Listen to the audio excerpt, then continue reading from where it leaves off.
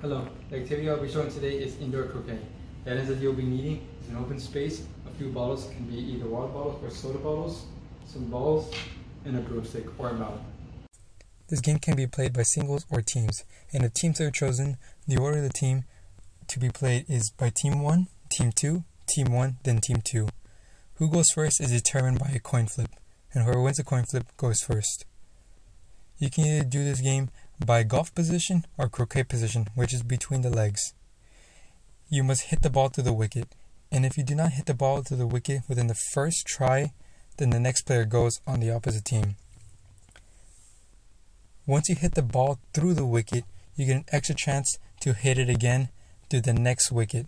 You must continuously hit it through each wicket until the end of the game.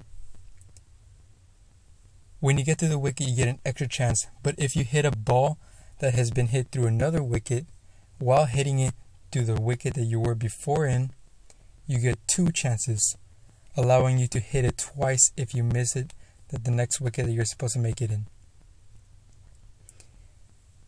Each teammate gets their own ball, and the objective of the game is to get their ball to the wickets. Once one of the players from one of the teams gets their ball through all the wickets, that team wins the game.